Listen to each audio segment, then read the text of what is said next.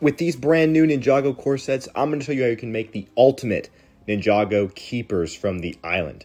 First, you're going to need something really simple.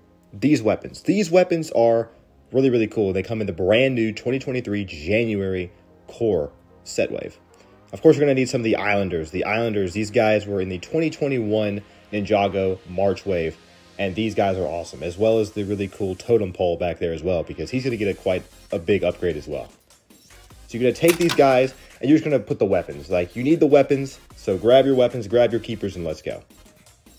And here they all are upgraded. So, as you can see, Rumble there has a sword, Polaric has some size, and Mattis is super, super beefed up with a bunch of different weapons all around him.